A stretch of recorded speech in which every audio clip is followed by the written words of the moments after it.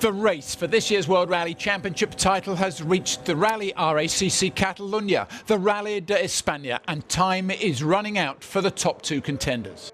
Defending champion Seb Ogier has been getting into his stride, hampered a little by the lack of grip on the dusty opening stages. He can't win the title here, but can make the remainder of the year much easier if he does. Rival Thierry Neuville gambled with his tyre choice this morning and took 6 of the soft Michelin compound, but they didn't allow him to get among the leading times, and after 3 stages he's over 17 seconds off the lead. It's a poor start. The Norwegian drivers are battling it out for the lead. Privateer Mads Osberg is in second, but insists he could have done better had it not been for the clouds of dust getting inside his Fiesta. The impressive leader is Andreas Mikkelsen, in only his first competitive drive since signing for Hyundai last week. He's been helped by his later start on gravel roads cleaned by his rival.